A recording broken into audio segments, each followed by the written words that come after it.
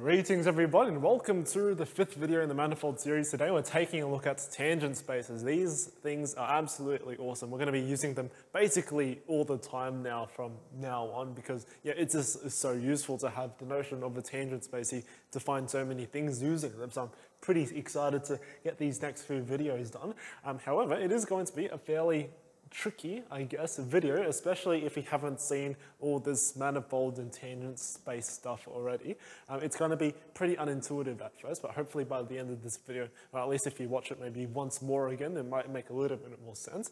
Roughly what we're going to define is we're going to have, well, first of all, a manifold. So let's draw some kind of manifold here. First of all, we need to let M be a smooth manifold, and we know what a smooth manifold means. It means it comes with a topology and a smooth atlas and so on. And what we want to do with this manifold is we want to fix a point P. So fix our attention to a point P in our manifold. And what we want to do is define the tangent, or the full name is tangent vector space, at the point P in our manifold. So if we draw a picture, we might have a manifold that looks something like this over here. So this is our manifold M. And what we're going to do is we're going to fix a point P in our manifold here. And what we want to do is define what's called a tangent vector space. And you might think about this as kind of like a tangent plane lying in the manifold here somewhat. But this is actually a very, very bad picture to draw at first because the tangent vector space is not a tangent plane. Why is it not a tangent plane? Well, how do you usually imagine a tangent plane? If our manifold is embedded in three-dimensional in some way, then you might think of this as you have a point and you have the tangent plane that kind of cuts across here. But our manifold here, this is a smooth manifold. It's still a very, very abstract space. We have no clue how this might even be embedded. We're just given this manifold as it is. How is it even embedded? So how are you even supposed to draw a tangent plane? It makes no sense whatsoever. So even though when we say tangent space, you might think of a tangent plane in some way, that is the absolute incorrect way to think about it, even though it's nice to visualize things this way, which we will do later on. But tangent vectors and the tangent space, they are not sticking out of a manifold in like a plane like you usually would imagine it would be. Turns out they're going to be defined in terms of a directional derivative. So we're given a manifold, we're not thinking about this extrinsically at all, which means we embed it in some way in some high dimensional space. We're given a manifold, we think about it intrinsically. So we want to construct the idea of a tangent vector to our manifold in some way. So how exactly are we going to start doing that? Well, I'm going to go against what I said here, and I'm going to draw some kind of tangent vector just to give you an idea of what we're trying to do. At our points B, we want a notion of going in a certain direction over here. So how might we want to recover this tangent vector? Well, what we could do is we could imagine we have some curve running through our manifold. Let's do this in red, why not? So we have a curve running through our manifold, and we could say differentiate a curve at the points B, and it might give us a tangent vector. So what we're going to do is we're going to let gamma from R to M be a smooth curve, and we know exactly what it means for a curve to be smooth from last video, so a smooth curve.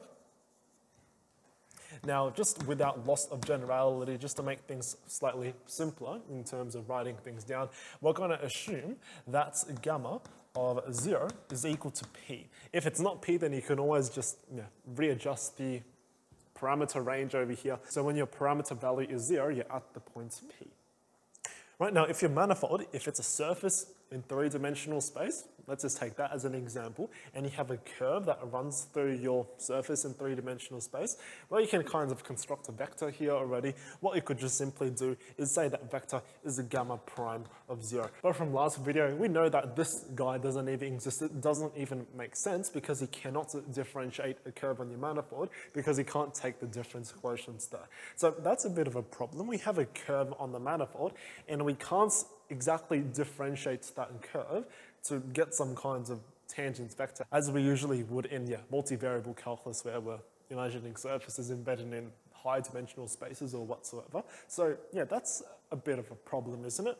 We can't differentiate a curve in order to generate some kind of tangent vector.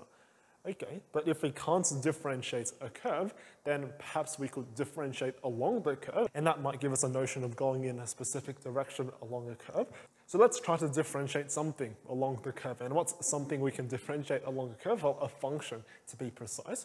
So what do we have so far? We have this gamma here. Now this really comes from R, and this gamma goes into the manifold. What we're going to try to do now is, instead of exactly just differentiating this gamma, which we can't do, this is illegal here, what we're going to try to do is we're going to try to construct a function on our manifold to differentiate along the curve. So we have a function here, which is going to be an element. Now, this needs to be a smooth function because we're going to differentiate it. So it needs to come from the set C infinity M, which we took a look at last time. It's just a set of all smooth functions on our manifold. And this takes us back to R. Okay, this is really nice because if we take a look at this picture here, what we have now is, if we consider the composition, this is the composition F after gamma. This guy, this is a map that takes you from R to R. And we know exactly how to differentiate a map that goes from R to R.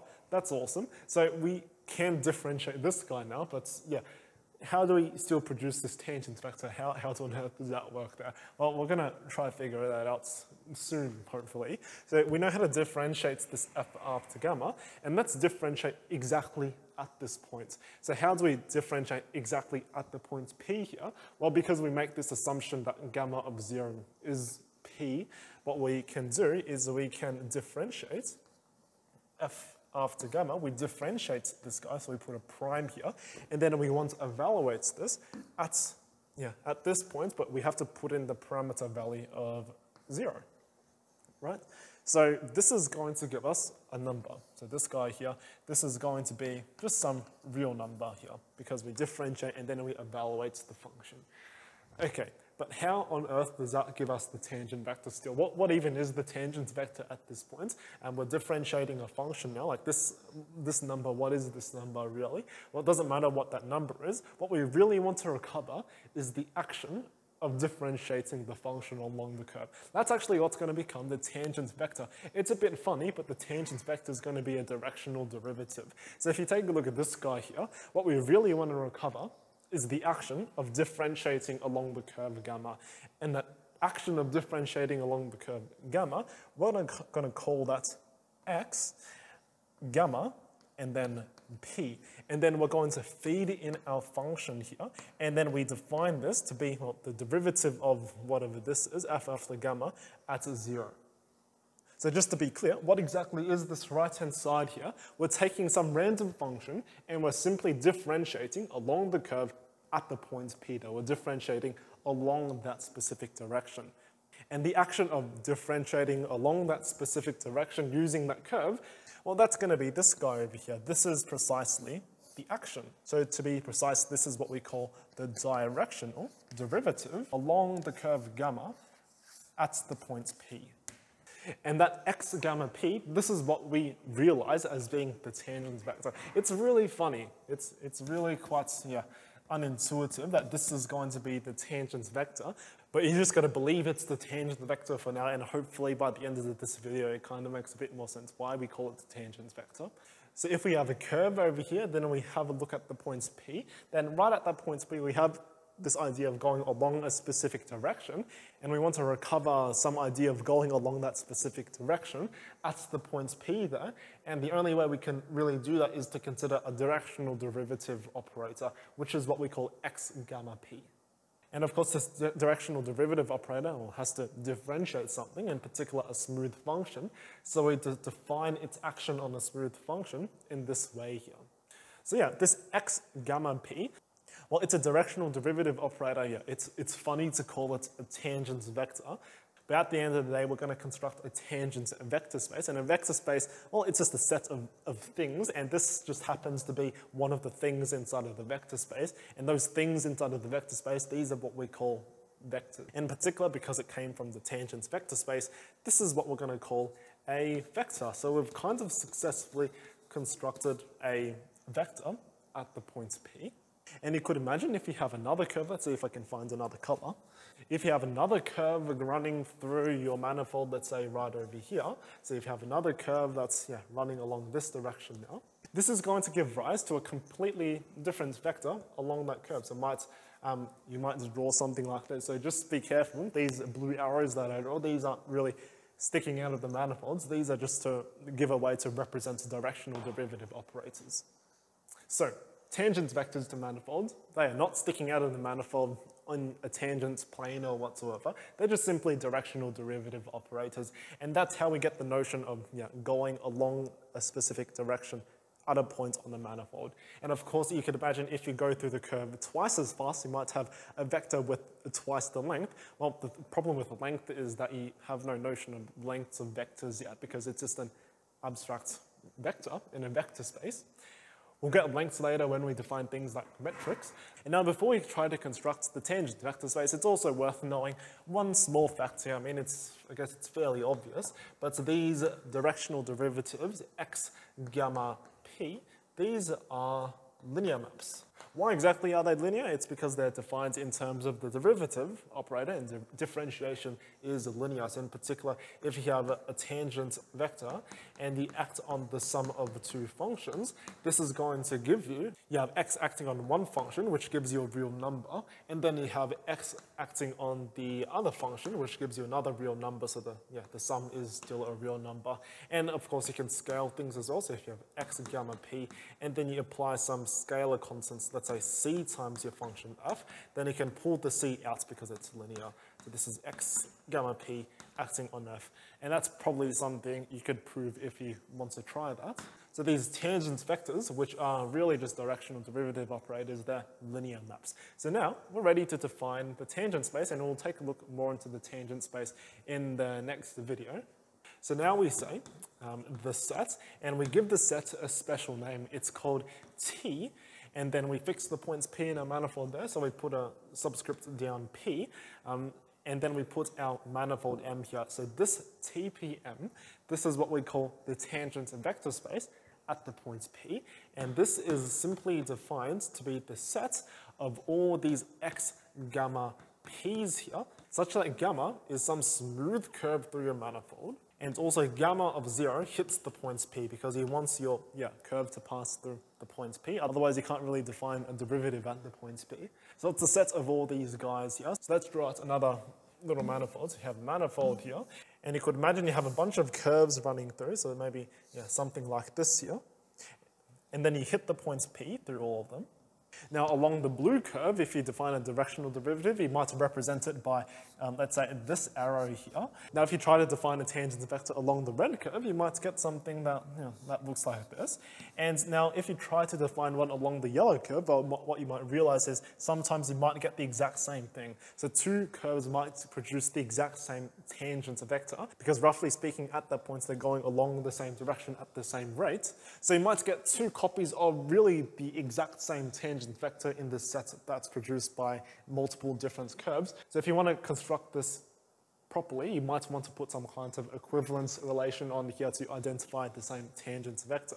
But I don't think you really need to do that because if you have really the same object, even if it's constructed in different ways, well, because it's in a set, you don't really count it twice.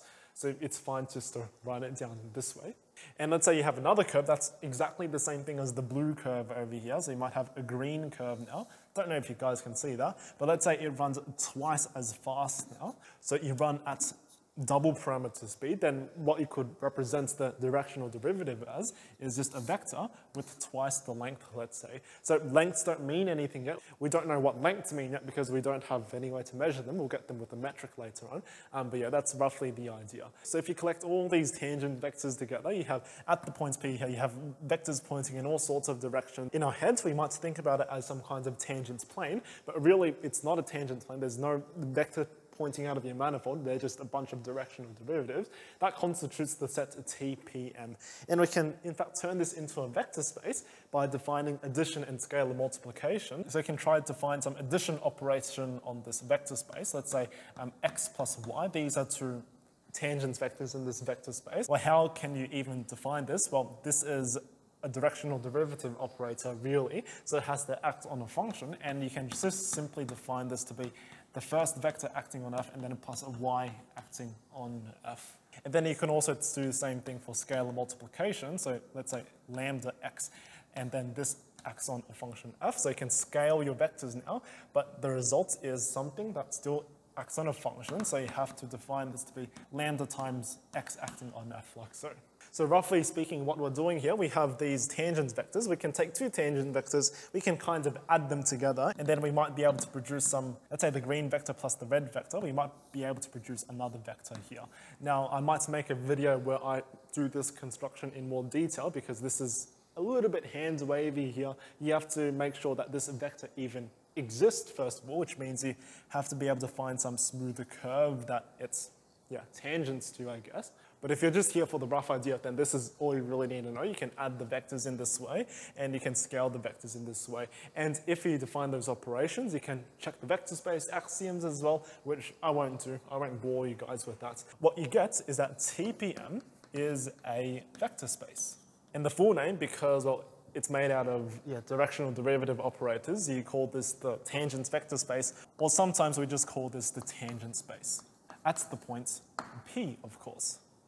Right, so this TPM here, this set of just directional derivative operators, you can make it into a vector space, and because now this guy is a vector space, you call its elements vectors. That's exactly why we called these directional derivatives here vectors to begin with. It's because it's part of this set's TPM, which is a vector space. So yeah, that's basically all for this video. So tangent spaces, they are not tangent planes or anything. We define them to be directional derivative operators because we really want to recover a notion of going along a certain direction in a manifold. You can't differentiate a curve to get that vector, so the only way to do it is to define some kind of directional derivative operator. And those operators are exactly what we think of tangent vectors because they kind of point us in a certain direction. And of course, you can scale these directional derivative operators, and you can, if you have two directional derivative operators, you can add them together to get another one going in some direction. And yeah, that's basically what this tangent vector space gives for us. It gives us the notion of directions at a point in our manifold. So in the next video, we're going to take a look at tangent spaces in more detail. We're going to take a look at how we can construct a basis for this tangent space, which will be very useful later on when we take a look at cotangent spaces and everything beyond that, I guess. So yeah, hopefully you guys enjoyed this video. And yeah, if it's still confusing, just watch it again a bunch of times or read things on the internet everywhere. But yeah, I hope you guys have a wonderful day, and I'll see everyone in the next video. Bye-bye.